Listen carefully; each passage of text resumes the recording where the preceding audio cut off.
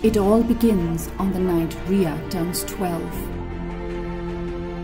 After a fight with her twin brother Rohan, Rea's life gets turned on its head.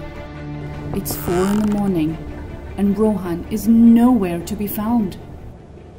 So Rea and her friend Leela meet a fortune teller, whose powers of divination set them off on a thrilling and secret quest.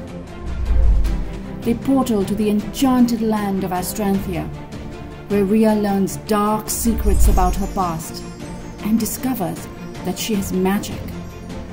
But the clock is ticking. Can Rea awaken her magic, save Rohan, and live to see it all?